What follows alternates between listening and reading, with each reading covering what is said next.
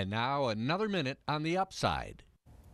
If it's starting to get a bit frantic at your house because the kids are driving you crazy and you're running out of time to get everything done for Christmas, we'd like to offer a little advice.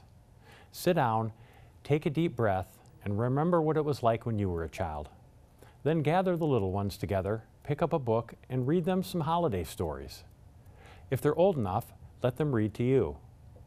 It will help them and you to get into the holiday spirit. And then, while there's still time, let the kids help you do something nice. For example, maybe you could make another contribution to your local food pantry. In short, remember what it's like to be a child at Christmas. It's in keeping what these holidays are all about, and you're helping to teach your children an important life lesson. It's just another way to be part of the upside for making a difference 1 minute at a time.